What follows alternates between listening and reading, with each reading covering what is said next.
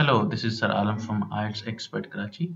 Many students ask me the question of how to improve listening part of A1 life skill exam.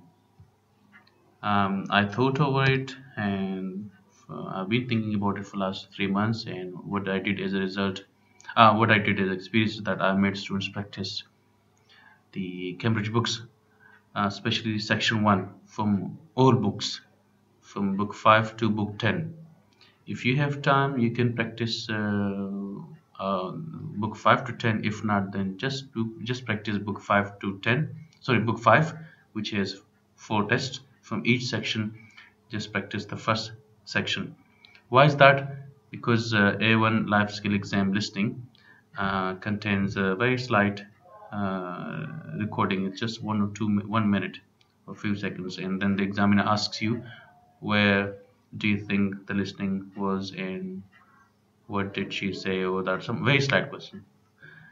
That so what you can do is practice the that on daily basis. Just do the listening. If it's possible, do the whole listening test. Or if it seems difficult because your English is weak or you are from low education background, then do just the part one. In the listening, Cambridge listening, you have to listen test. You have to write your answers on the question booklet, but in the A1 life skill exam, you don't have to write.